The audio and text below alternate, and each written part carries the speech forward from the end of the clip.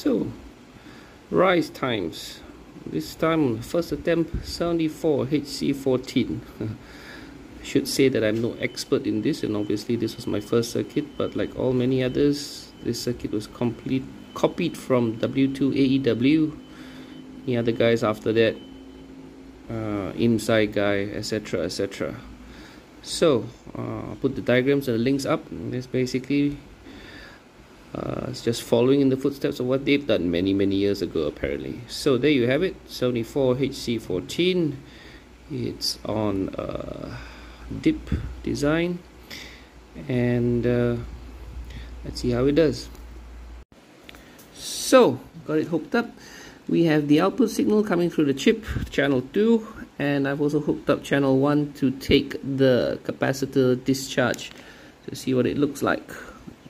So if we power up the circuit, we get the capacitor discharging and recharging, and essentially it acts as an oscillator to control the timing of the output signal.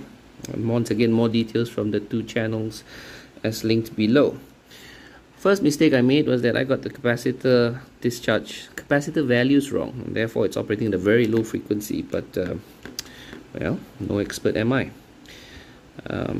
If we go down and we zoom in, and let's just take a look at the rise times, and if we go down 10 nanoseconds, let's just zoom there, and even down to 5, we're still getting 2.4 nanoseconds, 2.4, 2.8, and we can go one step down.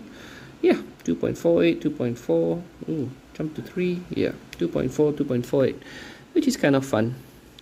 Similarly, we can look at the falling edge, and there you see the graph has changed to the end of the square wave, and maybe about 3, 2.2, 2.4, jumping around a bit, but not too bad for a first attempt, I guess. So, that's it.